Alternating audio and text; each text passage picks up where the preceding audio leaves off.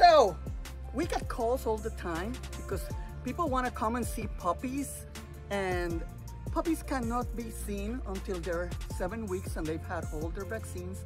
And usually the people that come to see them are the people that have placed deposits on them. Usually by that time, almost everyone is reserved.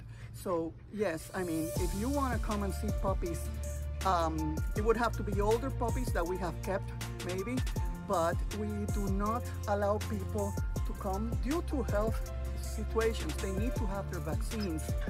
Hello, you're a big boy. Yes. But can we can send plenty of videos. We can send videos, photos, and information, and anything they want, you know, basically.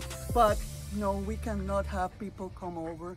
I'm sorry, I know how much they get excited and want to see the puppies, but this is just a rule that we've had for the last 48 years. Thank you.